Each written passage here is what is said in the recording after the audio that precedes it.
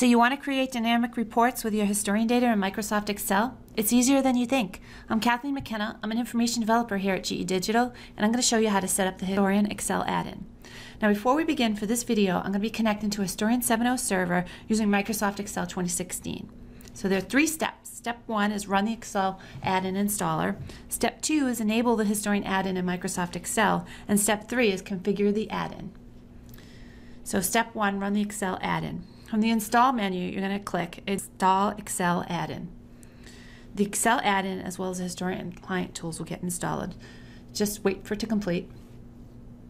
There's no confirmation message, but you'll see that 100% here, and the dialog box is closed. Now, for step 2, enable the Historian add-in in Microsoft Excel. From Excel, in the File menu, you're going to click Options, and then go to the Options dialog box, and then click Add-ins. And from over here, click Go. Now in this dialog box, you're going to click both the Prophecy Historian add-in and the Prophecy Historian helper. And then click OK. You must have both enabled. After a few moments, you'll see the Prophecy Historian tab added right here. Now step 3, configure the add-in. From the Historian tab, click Options. Now I usually leave most of these defaults except for Default Server. You're going to click Edit here, and you're going to enter the name of your server and click Add. You need to be able to connect to the server to be able to add it. And then you're going to click OK.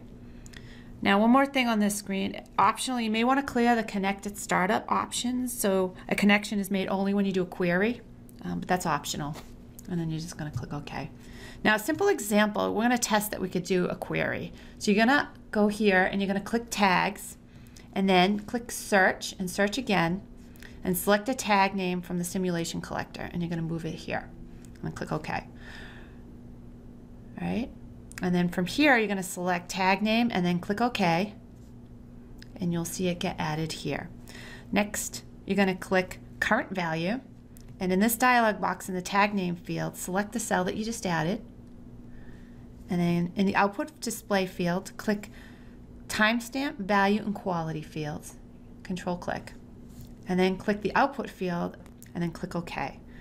You'll see the values get populated here. You can press F9 to update the query at any time. You could also edit the tag name right here. This concludes our product walkthrough. Thank you again for watching.